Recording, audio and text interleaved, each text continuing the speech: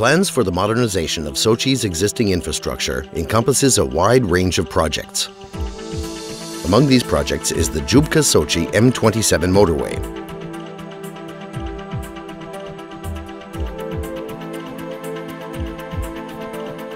The road passes through Sochi's Adler district parallel to the existing railway line to Abkhazia. The road covers a total of 8.5 kilometers. The planned highway will join the Adler Ring Road and will conform to the route of the existing city road in the area. When construction is completed, the new M27 highway will be a modern, high-speed road.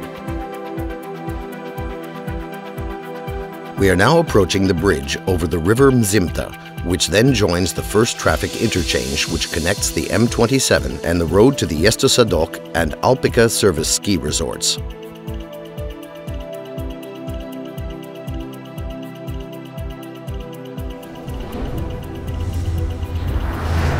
The multi-level structure allows for an uninterrupted flow of road and rail traffic.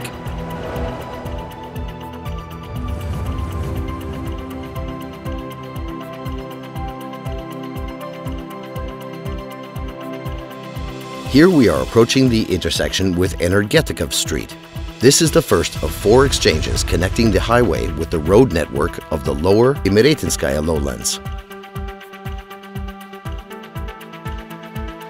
The number of interchanges adheres strictly to the requirements set out in the candidature file of the International Olympic Committee.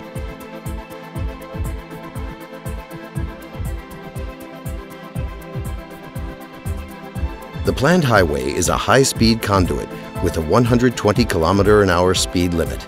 The road will have 4 lanes for traffic with a total carriageway width of 22 meters. This will ensure a steady flow of through traffic during the Olympic Games. Here, the Kaspiyskaya Street overpass crosses existing road and rail lines.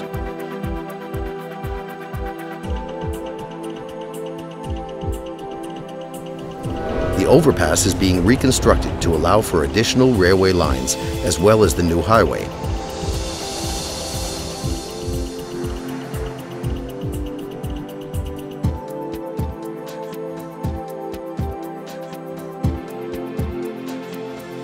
The potential volumes of traffic were estimated by carrying out a thorough analysis of social and economic conditions in Sochi and plans for urban development. The plans for construction around the Imeretinsky resort call for 2 interchanges, one western and one eastern. Parking to serve the railway junction is provided between the interchanges. The relative proximity of these interchanges is dependent on projected changes in the road network in the city.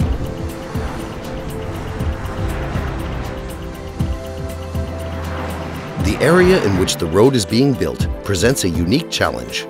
The local infrastructure leaves an extremely small amount of free space for new construction, and almost every available square meter has already been set aside for the Olympic Games. Our task was to design the route of the road and ensure that any negative effects from the construction on the life of the region are kept to a minimum. Evidently, any reconstruction or extension of the old road was inconceivable, as even a temporary closure of the existing route would completely paralyze the region. In considering various options for the new motorway route, the plan selected is designed to minimize the demolition of existing development.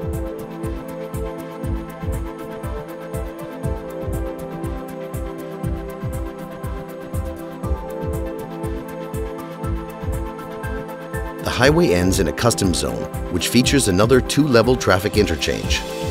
A tunnel-like viaduct to the Olympic Village crosses over the railway line.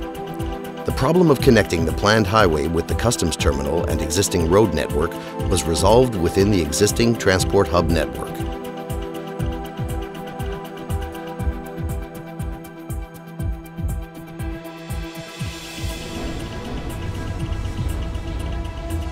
Guaranteeing an uninterrupted flow of traffic throughout the entire region, the road will facilitate the movement of vehicles from surrounding towns and villages, optimize traffic links between Adler and Veseloe, and provide a capacity at a level essential for traffic during the Olympic Games.